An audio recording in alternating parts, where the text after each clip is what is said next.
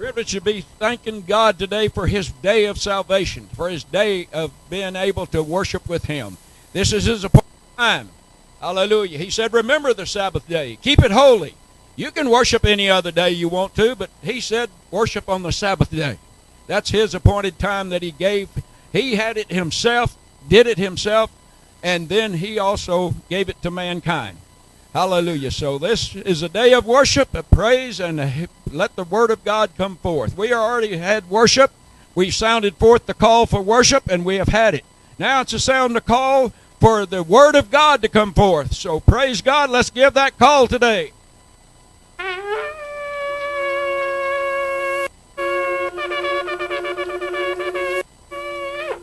Hallelujah. Thank God for this day. He's the God of this day. He's the God of every day. So let's just open up and let Him come in. Let's let the Word of God touch our hearts. And let's give our all that to Him, that we can be able to be set free from the things of this life. The hurts, the pains, the sick things that the devil has caused in this life. But praise God, we can live above this life. Hallelujah. So let's let the Word of God comfort us today. Give us that encouragement, that love that we can have. This love is the greatest of all. So let's just accept this love as our pastor here, Pastor Michael Leonheart, is coming with the Word of God. So let's receive it, let's live it, and let's go forth in the power of His Word. Amen. Amen. Amen. Thank you, brother. But shalom, everyone. It's good to be in the house of the Lord this day. It's good to see you all in the house of the Lord this day.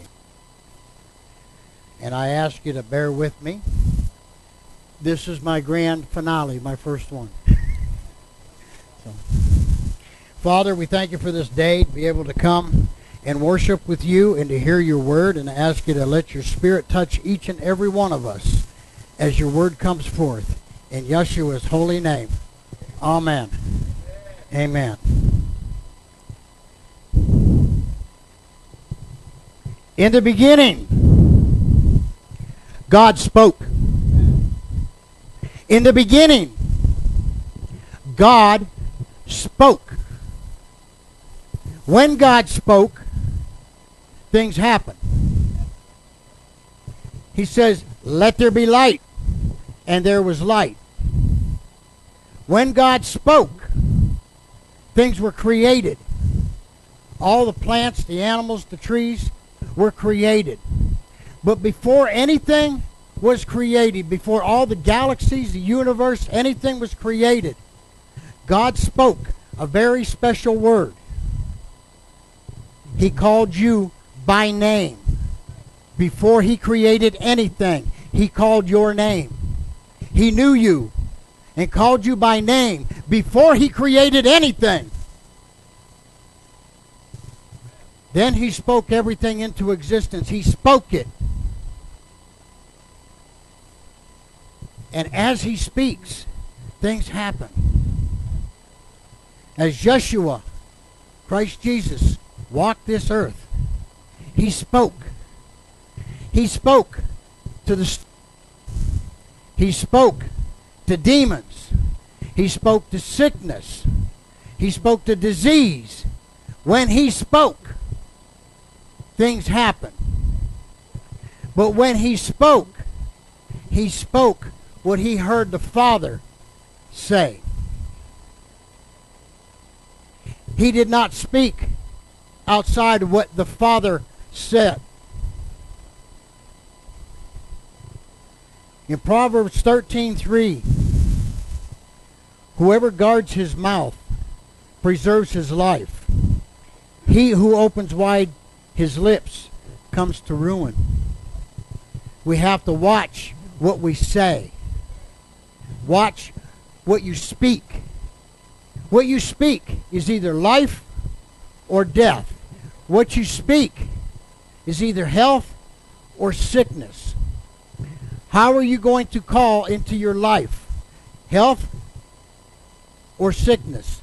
Life or death? Ephesians 4:29. Let no corrupt talk come out of your mouth, but only such as is good for building up, as first the occasion, that it may give grace to those who hear. When you ask somebody how they're doing, some of them say, well, I woke up above ground this morning, I guess I'm all right. They're speaking that into their life daily. Or, my allergies, my cancer, my this, my that. The doctor says I have, the doctor says this, the doctor says that. What? Tell me, what does the Word of God say? In this book, His Word, it has everything you need for your life. Are you battling depression? The cure is here. Are you battling some kind of illness? The cure is here. The results of different have told me different things. But my God says, beloved, above all things, I wish that thou mayest prosper and be in health, even as thy soul prospers. How does your soul prosper? Your soul prospers right here with this, the Word of the Most High and only true and living God. Yod He Vav He. The only true and living God. No Allah, no Buddha, no Hare Krishna or anybody else can save you but Him and His words. And His words should be the words coming out of your mouth. Not your words. Not death and destruction. And how do you get these words? By studying His Word. And by studying His Word you get faith. Well, how does faith come? Pastor, how does faith come? By hearing. And how do you hear the Word? All right, I'm going to demonstrate here. I'm going to sit at home and I'm going to... Did you hear that? I could not hear that myself. How am I going to have faith if I cannot hear the Word? But now, if I open up the Word to any scripture, not the concordance, and in those days when the number of the disciples was multiplied, there arose a murmur. Did you hear that? Because I spoke. When I speak, I hear. Try a little study on yourself. Read a chapter quietly to yourself without speaking. And then write afterwards what you got from that chapter. Then read the same chapter out loud so you can hear it. And then write what you got from that chapter. And see the results. See the difference that is made for speaking what you speak. We will be judged on that day for every idle word that we say. Are our words going to be salvation, lead us to salvation, or condemnation? When we were created, the Father says, let us make man, which is all of us, male, female, in our image. So if we're made in the image of the Most High, then why do we speak sickness, death, and destruction into our life that is like Him? Our bodies are made in His image. If we are in His image, then why do we destroy them? Why do we bring things into our bodies that destroys it? Speak health, speak life, speak happiness. I have done this many times. I'll be working on a project, building, vehicle, whatever it is. Things that go wrong. A nail bends. I make a measurement. I go over. I cut my board. I bring it back. I go to put it in. It's too short. I can't use that. I get mad and I throw the board. Then the anger comes out. And then I would say, why? Why does everything got to be so hard for me? Why? Why? Why? Why does it have to be this way? Why does it have to be that way? Why do I always have to struggle? Or I would say, you bonehead, you idiot, you this, you that. I'm calling myself all negative things. Putting myself down. Until one day, when I did that, the Holy Spirit goes, yeah, what do you want? Why do you do that? Do what? Speak negative into your life. Put yourself down. The Father created you as Him. But you want to destroy that. So after that, things started changing. I started watching my vocabulary. Because my vocabulary can destroy me. Or it can build me up. Now, I, Michael Leonheart, am a child of the Most High God. I am the head and not the tail. I am above and not beneath. I am prosperous, chosen. Chosen before all creation. I was chosen. No one can come unto the Father except the Spirit call him. I was called before the creation of the world. You were all called before the creation of the world. So if you were called, why do you want to be negative? Why do you want to belittle yourself? Why do you want to hurt yourself? Why do you want to take the drugs that are going to destroy you? They got a cure. Okay, I got something that's going to help you with this disease, but these are the side effects. I got something that's going to help your skin clear up. These are the side effects. It'll kill you. But you'll look pretty when you're in the coffin. But it'll kill you. But it'll help your skin. Take your pick. This is what man does. What does God do? Go to Him.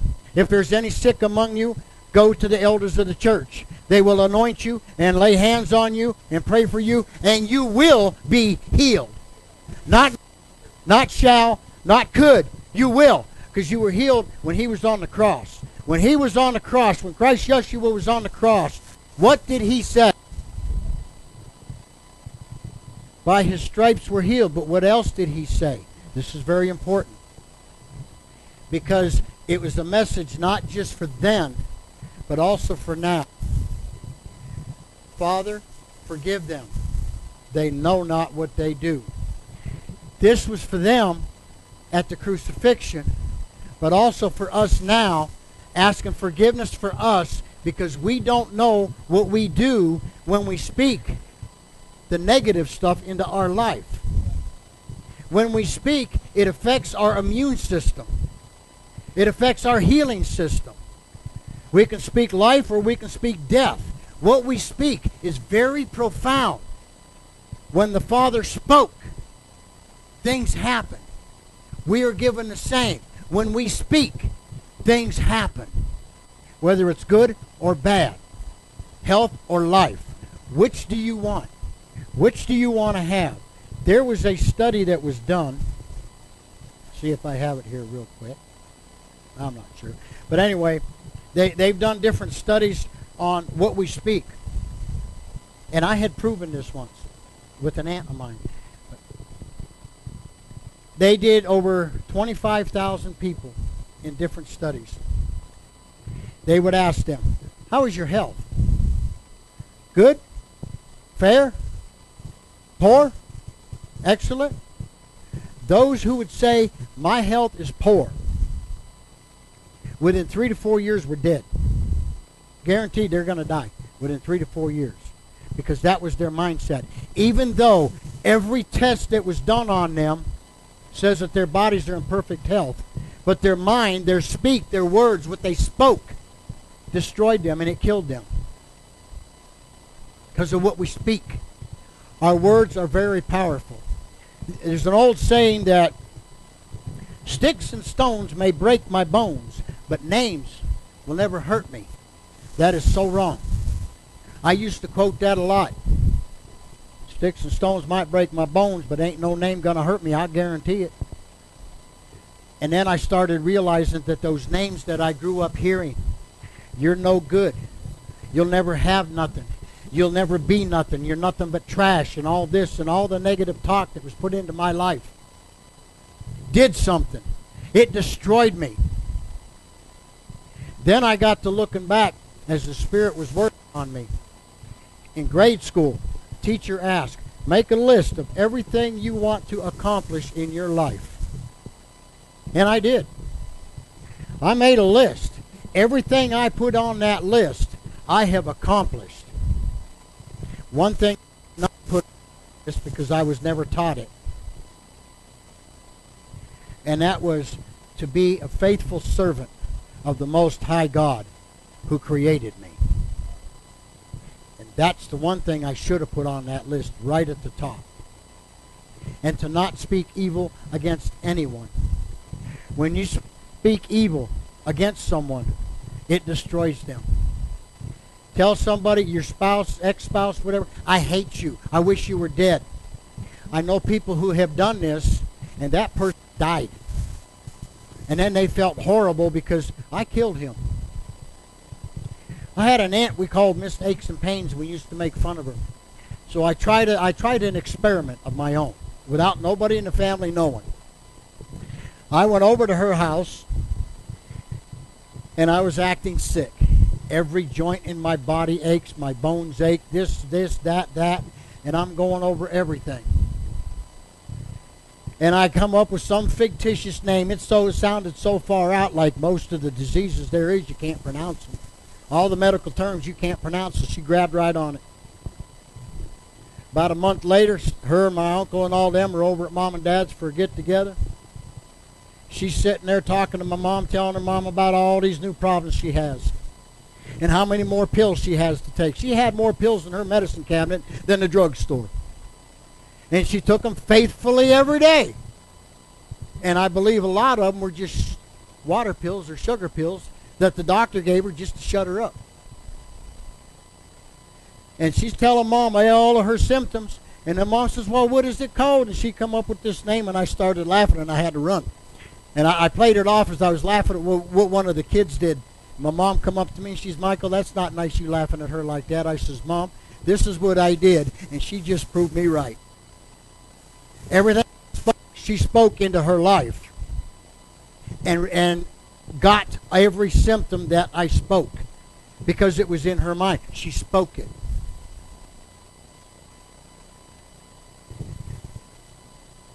Yeshua spoke to the fig tree. The next time they saw it, the disciples, hey dude, well, this is Michaelology. Hey dude, what'd you do?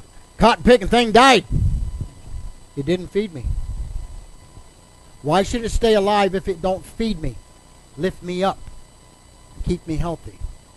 The same with your words. Why should your words stay alive if they don't feed you and heal you and keep you up? How are you doing today? Oh, I'm living paycheck to paycheck, but I'm making it. You're speaking that into your life. That's why you're living that way. Beloved, I wish above all things that thou mayest prosper and be in health. That means in every aspect. I don't have two nickels to rub together, but I tell you what, I am the most blessed man that there is. My bank accounts are so full, I got to open new ones. My storehouses are so full, I got to build new ones. I just had my mama donkey just had a baby donkey. That is a blessing from God. I have asked people in stores, get to talking to them. How you doing today? Oh, I'm down there complaining. I said, but you're blessed. How? 1, 2, 3, 4. You have 5 little ones here. God blessed you with this. Or mom and dad split up. They get a divorce. Dad leaves the kids with mom. Mom blames the kids. Mom cursing the kids. It is your fault. You're this. You're no good. You're trash. You're this. You're that. Or dad doing the same thing. Even if they're together, they're always hollering at the kids. They're not teaching them. Your words kill and destroy, or heal and lift up. I'm walking across the truck stop parking lot. Another driver coming at me out of the truck stop heading to his truck, and I'm walking like this here, and I says, hey brother, how you doing? Oh, I'm okay. How you doing? He says, I'm blessed. I was hurting in places, but I'm blessed. It don't matter how I feel when I wake up. I could feel like I had a very bad night, and if first thing out of my mouth is, man, I had a rough night. Then I did. I had a rough night. My whole day's ruined. But when I wake up, instead of reaching over, grabbing this, okay, what's on Facebook? How dare them people do? Look at this. And complaining about everything on Facebook. Why don't you wake up as soon as your eyes open up and you're starting to stretch and everything? Thank you, Father, for a beautiful, blessed night. Thank you for waking me up this morning and another blessed day. I look in the mirror now and I tell myself, you are a child of God. You are blessed. You are an overcomer. You are a lender, not a borrower. We are not supposed to be borrowers. We're not supposed to be stuck in debt. So speak yourself out of it. Take it to the Most High God and speak. Speak His word back to Him. He wants to hear you His back to Him, telling Him His promises that He promised you, and hold Him accountable. And I do it every day. Father, you said right here, it says, you said, now you cannot lie. So I hold you accountable. And He has to stay with His word, because His word is law. His word is law.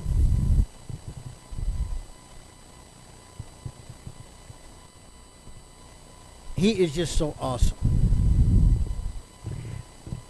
Now it has gotten to where I'll be thinking, well, Father, all my boots got holes in them. They're falling apart. I'm going to have to save up some money and go buy me some new pair of boots. Well, I give it to you, Father. It's in your hands. He's brought me 3 different pairs of boots, different kinds.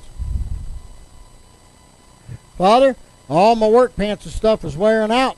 They've got rips across here. The crotch is ripped out, whatever. I can't wear them out in public. And if I go to do a job at somebody's house, I can't wear these. You know, hey, I don't want you in my house looking like that. Next thing I know, here, he can't wear these. See if they fit you, and they do. I have more pants. I have money to fix a vehicle. He has taken care of every single need that I have. And since I have been speaking life into my body and not death and destruction, I went over an MRI that was done on my lower back. And the first doctor I went over it with, he's pointing out all the broken bones that I have, but they had not separated, but they're broke. And I have they said that I have herniated disc. I say, I stand on the word of the Most High God. I am in perfect health. Thursday, I went to Austin. I took my old beat-up pickup. I says, Lord, it's made it before. You can make it happen again. I made it all the way to Austin and back in this pickup. Not a bit of problem. And while I was there, I was meeting with my surgeon that did the surgery on my neck. And God has healed that. That is healed. He says, your neck is healed. And then he says, now, going over the MRI on your back, he says, your back is not as critical as your neck was. I says, what about the broken bones? They seared back together. You can see where they're broke, but they're together. They healed back together. You can see where there's problems with the disc in between in different areas, but God has taken care of that. I ain't in the best. I could say I ain't in the best health. I could say I'm broke up, but I'm not. I am healed in the name of the Most High God. And I can touch my toes without going, oh, that hurt. Remember when I couldn't? Remember when I couldn't turn my head without hollering pain? Couldn't lift nothing up. Yeshua has done all that in teaching me, watch what you speak. Speak life and not death. You want it, you speak it, you believe it. Faith cometh by hearing, hearing, hearing, not thinking. He did not create everything by going, thinking, let there be light. Well, nobody could hear what he wanted to do.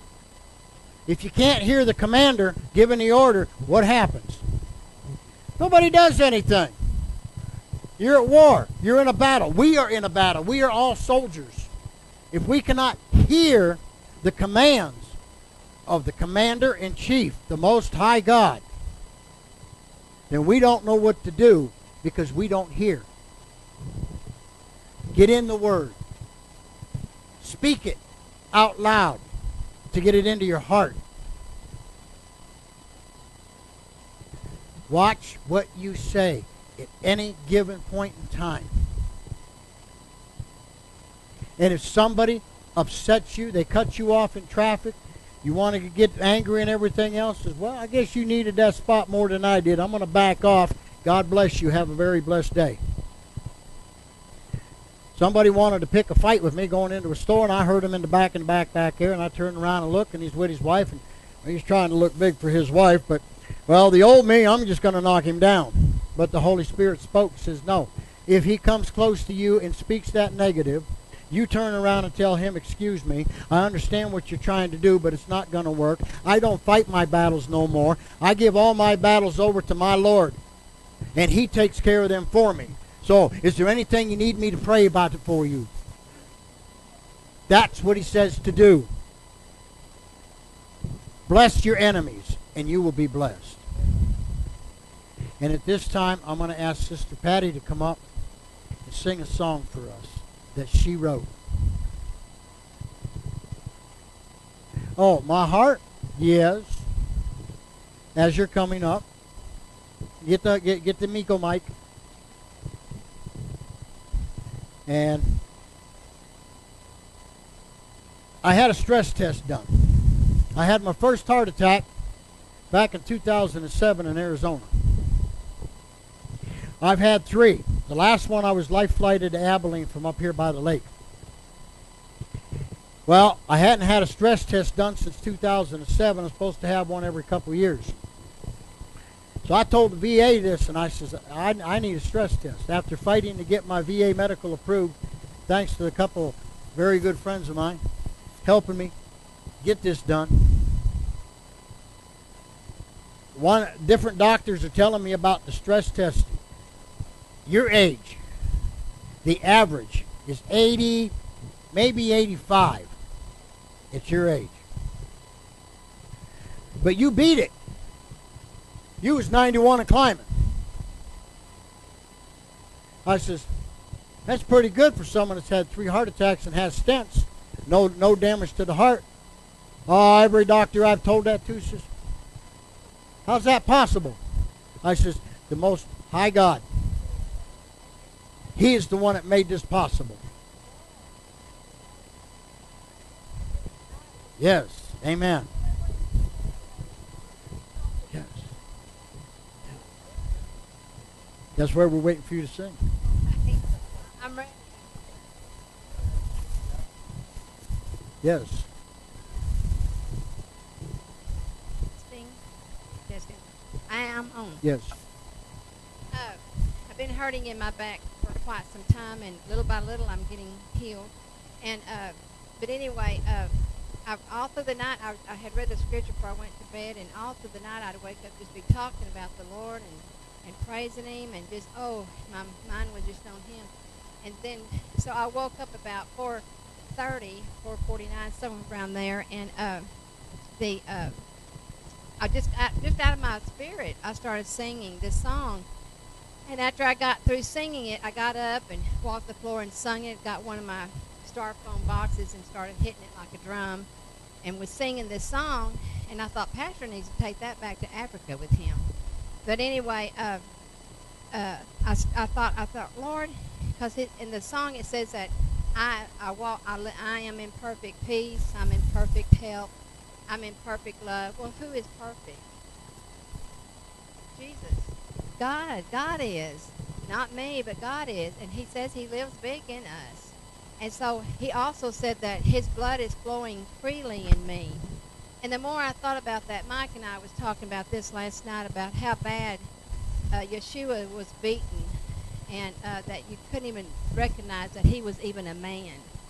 And He did all that for us. and like we were talking, but yet still on the cross, he said, Father, forgive them, for they know not what they do. You know, there's times that just what Mike brought up a while ago about driving down the highway, that's where I got to work on. Oh, my word, I get so irritated at people getting in front of me. Oh, and I'm talking back to them, don't think I'm not. And the Lord wanting to get hold, because that's heart issue. And I know it is. But it's just like I say, really? And I'll even drive up beside them when I go to pass them and look and give them an attitude, you know, and that's not right. But one of these days it's going to be some church member that's going to get hold of me and say, Patty, that was me. You better quit that.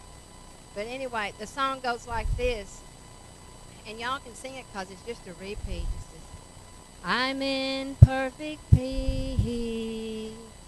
I'm in perfect peace. The blood of Yeshua flows freely in me. I'm in perfect peace. Close your eyes and think about it. I'm in perfect peace. The blood of Yeshua flows freely in me. Is that too low? I'm in perfect health.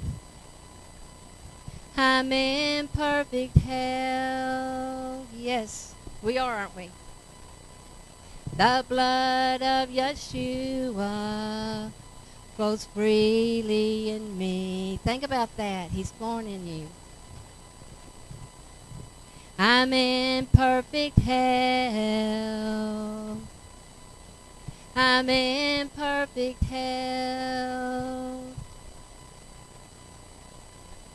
The blood of Yeshua flows freely in me. Next one is love. Are y'all having a little love walk? I'm in perfect love. I'm in perfect love. The blood of Yeshua flows freely in me. Thank you, Father. We praise you, Lord. Thank you, Lord. I'm in perfect love. I'm in perfect love. The blood of Yeshua flows freely in me. Hallelujah. Amen. Amen. Amen. Amen. You know, I was sitting back there while hope you don't mind. Sat back there and listening to Mike and everything he was saying. And I thought, you know, God, help us to get excited. Help us to get excited about the things of God. We can go to a football game and sit there and get him, get him, get him, woo! And praise the Lord, you know. And then we come here and just, and then my heart was healed. You know, we should have got, woo, praise the Lord, Mike. That's awesome that you were healed, you know. Amen. Yes, amen. That's awesome. That's awesome. Amen. We've got to get excited. Because I'll tell you what, once we get excited, it's going to spread out there. That's where we got to take it. It's out there. But we among each other, we got to get excited. And you know what? I don't care how old I get, I want to be a fanatical for the Lord. I really do. Amen. And I was going to say, even if I walk with a cane, but I'm not going to miss that. No. But I'll walk and believe God. Yeah. But anyway, get excited about the Lord. And you know, I was telling one of my girls that I'm having to mentor in Illinois from my radio station. I told her, I said, if you'll get excited in your house, because that's where it starts, is in your home. Don't come here expecting Pastor and Margie and Pastor over there, Homer, to do it for us. God's given us the Word, and we're supposed to do it at home. And I'll tell you what, when you do it at home and read His Word and pray and get excited, I tell you what, if anybody could eavesdrop on my house, they'd go home and say, we need to move. That lady is jumping up and down. She's yelling. She's even running through her whole house, and she's excited. You know, she's a little weird. I want to be weird for the Lord, don't y'all? Amen. You know, and laughter and being excited is contagious. And it's like, I don't want to be around anyone that's going to be talking negative all the time, because it just puts a sour note on you. We don't need that. We want to be excited. And God's got great things for all of us. And I'm excited, Mike. Yes. Amen. Amen. Amen. Not yet. Not yet. Thank you, Sister. Now, I just said not yet. Yeah. Abba, Father, we thank you for this time to come together. We thank you for being with us. Let us all carry something home from what you gave me to share.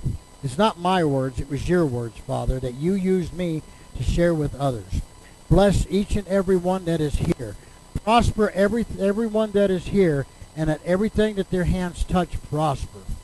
In your name, amen.